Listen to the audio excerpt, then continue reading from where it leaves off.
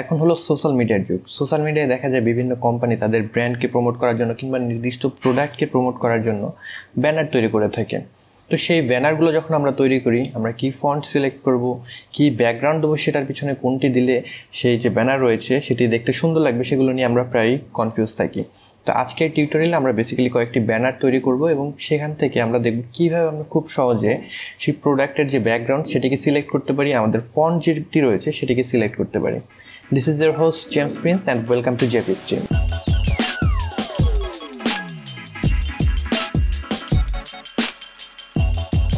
যারা প্রথমবারের মতন এই চ্যানেল আজকে দেখছেন সবাইকে স্বাগতম জানাচ্ছি। আপনারা এই চ্যানেলটি সাবস্ক্রাইব করে রাখতে পারেন, কেননা এই চ্যানেলে আমি প্রতিনিয়ত বিভিন্ন ধরনের টিউটোরিয়াল, ডিজাইন বিষয়ক কিংবা ভিডিও এডিটিং বিষয়ক সেগুলো কিন্তু আমি আপলোড করে যাচ্ছি। তো চলুন আমরা ফটোশপে যাই, সেখান থেকে দেখবো আজকে আমরা যে ব্যানারগুলো রয়েছে সেগুলো কীভাবে ডিজাইন করব। তো এখানে ফটোশপ চুজ করার কারণ হলো আমাদের যে ব্যানারগুলো তৈরি করবো সেগুলো সোশ্যাল মিডিয়ার জন্য, এবং সোশ্যাল মিডিয়া পুরোটাই আমাদের ডিজিটাল যে ডিভাইস রয়েছে সেটি কেন্দ্রিক। তো সেখানে কিন্তু আমাদের সিমওয়েকে কালার নিয়ে কাজ করতে হবে না, কিংবা আমাদের সেই যে ইমেজ রয়েছে সেগুলিকে অনেক বড় আকারে প্রিন্ট করার কোনো দরকার হবে না, আমরা জাস্ট ডিভাইসে দেখবো। তো আমরা পারফেক্ট সাইজ যখন জানবো কোন সোশ্যাল মিডিয়ার জন্য কীরকম সাইজের আমার ব্যানার দরকার হবে সেটি জানলে কিন্তু আমি কিন্তু সেখানে ফটোশপে কাজ করতে পারছি। কারণ ফটোশপে আমাদের বিভিন্ন ধরনের ইফেক্ট, বিভিন্ন ধরনের যে ডিজাইন রয়েছে, ম্যানিপুলেশন, এই জাতীয় কাজগুলো কিন্তু আমরা ইজিলি করতে পারবো। তো ফটোশপে চলুন আমরা সেখান থেকে দেখে নিই কীভাবে আমরা ব্যানারটি ডিজাইন করব। তো ফটোশপে এখানে আমি প্রথমেই একটি নতুন ডকুমেন্ট নিতে হবে। ডকুমেন্টটি আমি এখানে প্রথমে আপনাদেরকে একটি ওয়াইড যে ডকুমেন্ট রয়েছে সেটি দিয়ে দেখাই। তো এখানে আমাদের 1920x1080 যে ডকুমেন্ট প্রিসেট রয়েছে সেটি আমরা সিলেক্ট করলাম। বেসিক্যালি এটি আমরা আমাদের যে এইচডি ডিভাইস রয়েছে সেগুলো, ট্যাব বিশেষ করে কিংবা আমাদের কম্পিউটার, সেই সব ডিভাইসে যাতে সুন্দর দেখা যায় সেটির জন্য এই ডিজাইনগুলো করব। নর্মালি আপনার ইনস্টাগ্রাম কিংবা ফেসবুক পেজের পোস্টের জন্য স্কোয়ার সাইজের যে ডিজাইন সেটি করা হয়ে থাকে। তো আপনি যখন কোনো সোশ্যাল মিডিয়া পোস্টের জন্য ডিজাইন করবেন, আপনি নির্দিষ্ট প্ল্যাটফর্মের জন্য আপনার যে রেজুলেশন কিংবা সাইজ সেটি কীরকম দরকার সেটি দেখে নেবেন। তো এখানে আমি এরকম ব্ল্যাঙ্ক একটি ক্যানভাস নিলাম, যেটি কিন্তু আমার কোনো ব্যাকগ্রাউন্ড এখনও সেট করা হয়নি। তো আমি কয়েকটি ইমেজ এখানে নিয়ে নিয়েছি। প্রথমে দেখা যাক এই মোবাইল ফোনটি রয়েছে, এই মোবাইল ফোনটিকে কীভাবে আমি একটি প্রমোশনাল ব্যানার তৈরি করব। তো জাস্ট এটিকে আমি যদি ড্র্যাগ করে নিয়ে আসি আমার ফটোশপে, তাহলে দেখছেন এখানে নতুন একটি আমার লেয়ার চলে আসছে, যেটি এই মোবাইল। তো সেটিকে আমরা আপাতত কোনো একটি জায়গায় স্থাপন করলাম। এটিকে আমরা যদি চাই ছোট কিংবা বড় কিংবা পজিশনিং আমরা যেভাবে চাই সেটি কিন্তু করতে পারি। আমি এখনের জন্য এভাবেই রাখলাম। তো এখানে দেখতে পাচ্ছেন আমাদের নতুন এখানে লেয়ার নেওয়ার যে অপশন রয়েছে, এখান থেকে আমরা গ্রেডিয়েন্ট যে লেয়ার রয়েছে এই গ্রেডিয়েন্ট লেয়ারটিকে আমরা চুজ করবো। আমরা নতুন একটি গ্রেডিয়েন্ট লেয়ার নেব। সিলেক্ট করলে পরে এখানে আমার একটি গ্রেডিয়েন্ট অপশন চলে আসবে। তো আমি আপাতত আমাদের যে লেয়ার রয়েছে এটিকে ওকে করে দিলাম, আপাতত যেভাবে রয়েছে সেভাবেই রাখলাম। আমাদের এই গ্রেডিয়েন্ট লেয়ারটিকে আমি নিচে নিয়ে আসলাম, কারণ আমার ফোনটি নিচে উপরে থাকবে, লেয়ারটি গ্রেডিয়েন্ট লেয়ারটি সেটি নিচে থাকবে। এখানে গ্রেডিয়েন্ট দেওয়ার যে কারণ সেটি আপনারা দেখবেন এখনকার যে ডিজাইনগুলো রয়েছে বেশিরভাগ ডিজাইনেই আমাদের যে ব্যাকগ্রাউন্ড গ্রেডিয়েন্ট স্টাইলে করা হয়ে থাকে। এটি এখন চলছে আসলে এই ডিজাইন যে থিম, এভাবেই বেশিরভাগ ডিজাইন করা হয়ে থাকে। আপনারা চাইলে সলিড কালার যে কোনো একটি কালার নিয়েও কাজ করতে পারেন। তো আমরা যদি গ্রেডিয়েন্ট কালার ইউজ করতে চাই সেটিকে আমাদের ছবির নিচে নিয়ে আসতে হবে। আর আপনি যে মোবাইলের ছবিটি ইউজ করবেন কিংবা যে প্রোডাক্টের ছবিটি ইউজ করবেন সেটি পিএনজি ফরম্যাটে যদি থাকে তাহলে কিন্তু এখানে আপনাদের যে ব্যাকগ্রাউন্ড রয়েছে নতুন করে আবার সেগুলোকে রিমুভ করার কোনো দরকার হবে না। যদি থেকে থাকে হোয়াইট ব্যাকগ্রাউন্ড কিংবা ফটোগ্রাফ করেছে এরকম কোনো ইমেজ থেকে থাকে, সেক্ষেত্রে কিন্তু আপনাদের আগে ব্যাকগ্রাউন্ডটি রিমুভ করে নিতে হবে। তো এখান থেকে আমি যদি ডাবল ক্লিক করি আমাদের গ্রেডিয়েন্টের যে অপশনগুলো চলে আসবে। আমাদের প্রথমেই গ্রেডিয়েন্টের এখানে ক্লিক করব, তারপর থেকে আমার এখানে যে অপাসিটি এটি 0 করা আছে আমি এটিকে 100 করে দিলাম। তাহলে কিন্তু আমাদের এই গ্রেডিয়েন্টের দুই সাইডে অপাসিটি 100 হয়ে গেলে এরপর কালার চুজ করার পালা। তো কালারটি আমরা কীভাবে চুজ করবো এটি নিয়ে আমরা কিন্তু প্রায়শই কনফিউজ থাকি। তো কালার চুজ করার জন্য সবথেকে বেস্ট ওয়ে হলো আপনার যে প্রোডাক্ট রয়েছে সেই প্রোডাক্ট থেকে কালার পিক করা, যেটি আমরা করি না। আমাদের চোখের সামনে কালার রয়েছে কিন্তু আমরা জানি না কোন কালার নিয়ে কাজ করব। তো আপনি ইজিলি কিন্তু আপনার প্রোডাক্ট থেকে কালার চুজ করে আপনি যদি বসান ব্যাকগ্রাউন্ডে সেটি কিন্তু অটোমেটিকলি দেখতে সুন্দর লাগবে।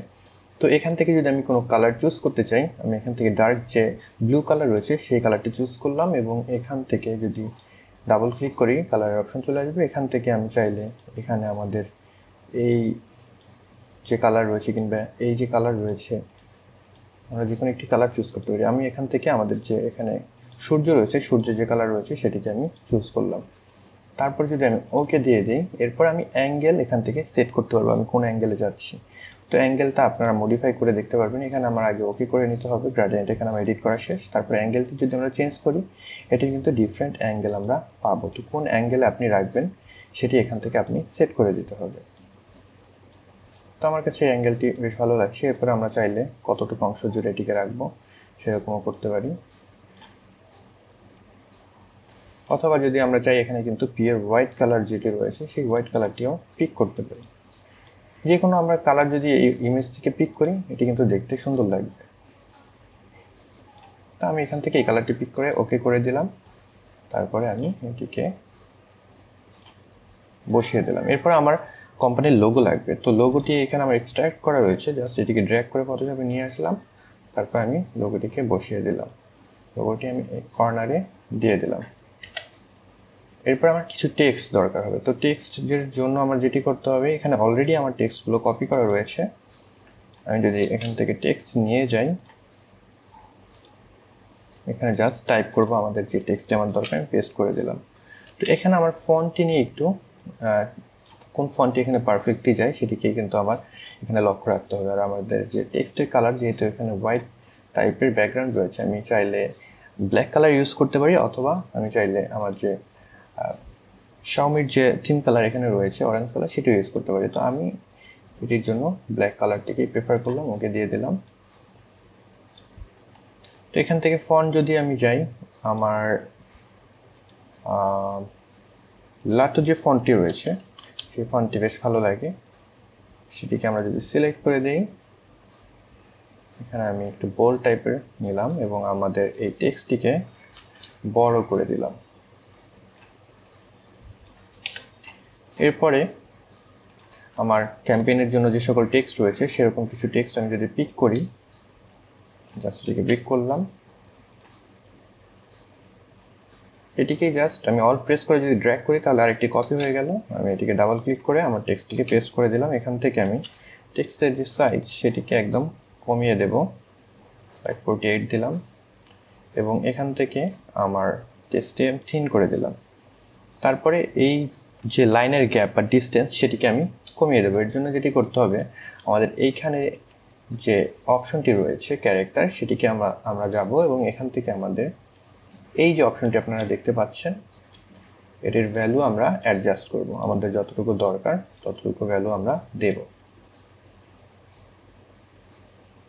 টেক্সটের সাইজটা আমরা আরেকটু ছোট করতে পারি।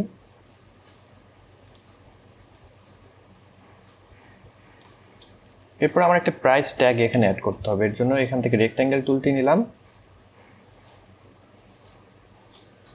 রেক্ট্যাঙ্গেল ড্র করলাম এবং এই রেক্ট্যাঙ্গেলের আমি ফিল কালারটি নান করে দেব, স্ট্রোক কালারটি এখান থেকে আমি ব্ল্যাক করে দিলাম অ্যাজ ইউজুয়াল, এবং এই প্রোডাক্টের যে প্রাইস সেই প্রাইসটি আমরা দিয়ে দেব। আমাদের প্রাইস রয়েছে 11,499 টাকা। কপি করে নিলাম। তারপরে আবার আমার ডকুমেন্টে গেলাম, আমি জাস্ট এটিকেই আবার কপি করে এটির ভিতরে কিন্তু আমাদের প্রাইসটিকে আমি বসিয়ে দিতে পারি। তো এখানে আমাদের টাকার যে চিহ্ন সেটি আনার জন্য যেটি করতে হবে, এই ডলার সাইনটিকে সিলেক্ট করে আমাদের বাংলা কোনো ফন্ট এখানে ইউজ করতে হবে।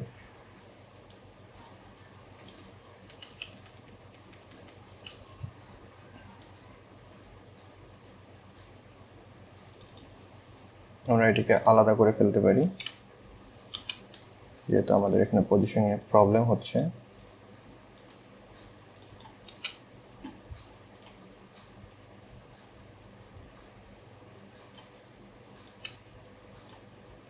প্রাইসটাকেও আমরা রেগুলার ফন্ট করে দিলাম যাতে একটু বোল্ড দেখা যায়।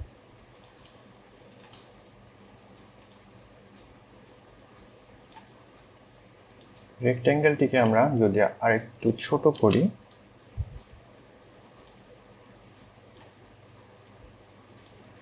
এরপরে প্রাইজের এটিকে অ্যালাইন করার জন্য এই দুটিকে আমি শিফট প্রেস করে যদি ফোল্ডারে ক্লিক করি একটি গ্রুপ হয়ে যাবে। গ্রুপটিকে সিলেক্ট করব, তারপরে রেক্ট্যাঙ্গেলটিকে সিলেক্ট করে আমরা যদি অ্যালাইন করে নিই, সেন্টার অ্যালাইন, তাহলে এরকম একটি অবস্থান চলে আসে। তো এই আমাদের সিম্পলিস্টিক কিন্তু একটি যে ব্যানার আমরা পেয়ে গেলাম আমাদের পোস্টের জন্য। এরকম মডার্ন স্লিক বা সিম্পলিস্টিক মিনিমাল যে ডিজাইন, সেই ডিজাইনগুলো বর্তমানে খুব ট্রেন্ডি। তো আপনারা এই ধরনের ডিজাইন করতে পারেন। আপনারা চাইলে ব্যাকগ্রাউন্ড কালারটিকে নিয়ে আরও মডিফাই করতে পারেন, অন্যান্য কালার পিক করে দেখতে পারেন আপনাদের যে ডিজাইন রয়েছে সেই ডিজাইনের জন্য কোন কালারটি যাচ্ছে। তা আপনি এই ছবি থেকে যে কোনো কালারই পিক করেন না কেন সেটি কিন্তু আপনার ডিজাইনের সাথে অ্যাপ্রোপ্রিয়েট হবে।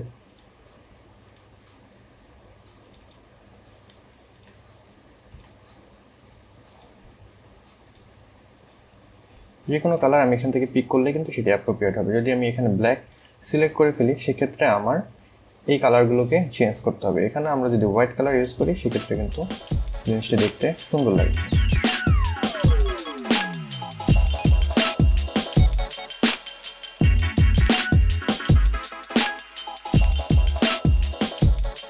তো এরপরে চলুন আরেকটি নতুন ব্যানার তৈরি করা যায়। এক্ষেত্রে আমি যে ব্যানারটি নেব সেটি মূলত ইনস্টাগ্রামের জন্য যদি ডিজাইন করে থাকি সেক্ষেত্রে আমি নতুনে গেলাম। এখান থেকে আমার যেটি করতে হবে, প্রিসেট থেকে আমি 1080 বাই 1080 নেব, কারণ ইনস্টাগ্রামে আমাদের যে স্কোয়ার ইমেজ সেগুলো বেশি পোস্ট, কিন্তু আমাদের যেহেতু ডিসপ্লে জুড়ে আসে পেজগুলো, আমাদের কিন্তু স্কোয়ার ইমেজগুলো ইনস্টাগ্রামে ভালো কাজ করে। তো এর জন্য আমরা স্কোয়ার একটি ইমেজ নিলাম। তো এখানে আমাদের যে প্রোডাক্ট হবে সেই প্রোডাক্টটি হবে মূলত একটি ফ্যাশন রিলেটেড প্রোডাক্ট, যেরকম এই লিপস্টিকটি রয়েছে। এটিকে আমি জাস্ট ড্র্যাগ করে নিয়ে আসবো আগের মতোই, তারপর আমার যে স্থানে দরকার সেই স্থানে সেটিকে আমি জাস্ট বসিয়ে দেব। সেম ওয়েতে আমি যদি গ্রাডিয়েন্ট কালার নেই, তারপর এটিকে নিচে নিয়ে গেলাম, আমাদের যে গ্রাডিয়েন্ট কালার রয়েছে এখান থেকে, এখানে বিল্ট ইন আমার অপাসিটি 0 থাকে এক সাইড, আপনি অন্যগুলো ট্রাই করে দেখতে পারেন। এক্ষেত্রে এটি 0 নেই, তো এক্ষেত্রে কিন্তু আমরা এটিকে ইউজ করতে পারি। তো এটিকে ইউজ করার জন্য আমার কালার সিলেক্ট করতে হবে। আমি যদি কালার সিলেক্ট করি, প্রথম কালারটি নিলাম আমার যে বডি রয়েছে এখান থেকে, এবং দ্বিতীয় কালারটি যদি আমি নিই, রেডিশ একটি কালার কিন্তু আমি নিতে পারি। তো আমার কালার সিলেক্ট করা হয়ে গেলে এখান থেকে আমাদের যে গ্রাডিয়েন্টের অ্যাঙ্গেল সেটিকে আমি চেঞ্জ করব, আমার কোন অ্যাঙ্গেলে এটিকে দেখতে ভালো লাগছে। তো যেহেতু আমার শ্যাডোটি ছবিতে অরিজিনালি আমার ডান সাইডে রয়েছে, আমি এখানে হোয়াইট কালারটি উপরের দিকে দিয়ে দিলাম এবং আমাদের যে ডার্ক কালারটি নিচে দিলাম, এবং এটিকে আমি এখন অ্যাডজাস্ট করতে পারবো আমার কীরকম দরকার হবে, কতটুকু আমার রেড কালারটিকে কতটুকু অংশ জুড়ে রাখবো, কিংবা আমার ডার্ক কালারটিকে কতটুকু অংশ জুড়ে রাখবো। তো এরকম একটি আমি রেজাল্ট পেয়ে গেলাম। তো অলরেডি ইটস লুকিং গুড। এরপর আমার যেটি করতে হবে, এই কোম্পানির আমার লোগোটি আমি যদি নিয়ে আসি, আগের মতো নিচে স্থাপন করে দিলাম।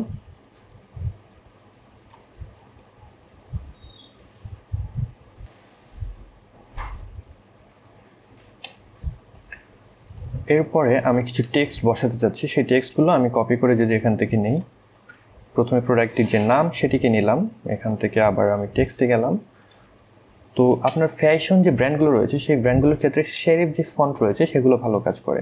তো এটির সাইজ যদি আমি একটু বাড়িয়ে নিই, Ctrl+T প্রেস করলাম, এরপরে আমি জাস্ট ড্র্যাগ করা সাইজটিকে বাড়িয়ে নিলাম। তো সেরিফ ফন্টগুলো যদি ভালো কাজ করে আমরা সেই জিনিসগুলো সিলেক্ট করতে পারি। এখান থেকে আমার যে ফিল্টার রয়েছে, জাস্ট এখান থেকে কিন্তু আমি সেরিফে যদি যাই তাহলে শুধু সেরিফ ফন্টগুলো এখানে দেখাচ্ছে।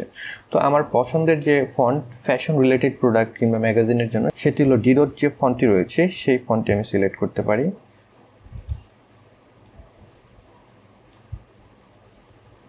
এরপরে আমার এই প্রোডাক্টে কিছু কথা যদি নেই, সেটিকে জাস্ট এদিকে ড্র্যাগ করে নিলাম, তারপরে আমি পেস্ট করে নিলাম।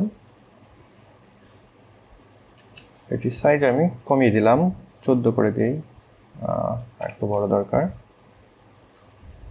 তারপর আমি কিছু লাইন এখান থেকে তৈরি করলাম, এবং এটির যে স্পেসিং লাইনের সেই স্পেসিংটি যদি আমি আর একটু কমিয়ে দিই,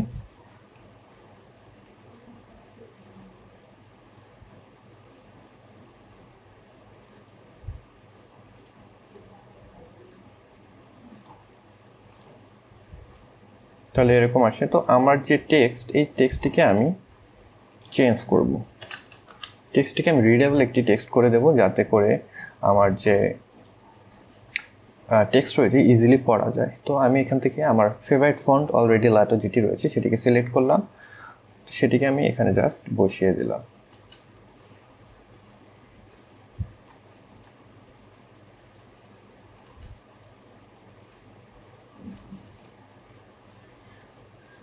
তো মিনিমাল এরকম একটি পোস্টের ডিজাইন কিন্তু আমি করতে পারলাম। তো সিমিলার ওয়েতেই কিন্তু আপনারা স্পোর্টস বলেন কিংবা fashion related product, electronic product, সেগুলোর কিন্তু যে সোশ্যাল মিডিয়া ব্যানার এভাবে কিন্তু আপনারা ডিজাইন করতে পারবেন এবং কালারটি কিন্তু আপনি খুব সহজে সেই প্রোডাক্ট থেকে সিলেক্ট করতে পারবেন, তো আপনার কোনো হ্যাসেল থাকবে না।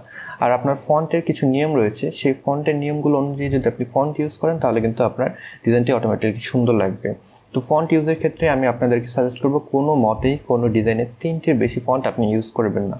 তো যত মিনিমাল ফন্ট ইউজ করা যায় ততই ভালো। তো নর্মালি যেটা দেখা যায় যে ফন্টগুলোর অনেকগুলো ভেরিয়েশন রয়েছে, সেই ফন্টগুলো আপনি যদি সিলেক্ট করেন তাহলে কিন্তু একটি ফন্ট কিংবা 2টি ফন্ট দিয়েই আপনার কাজ হয়ে যাচ্ছে। তো এই ছিল আজকের ভিডিও, আশা করি আপনাদের ভালো লেগেছে। যদি ভালো লেগে থাকে তাহলে অবশ্যই লাইক করবেন, কমেন্ট বক্সে আপনাদের মতামত জানাতে ভুলবেন না এবং এই চ্যানেলে আপনি নতুন হয়ে থাকলে সাবস্ক্রাইব করে রাখবেন। I will catch you guys on the next one. Until then, good bye.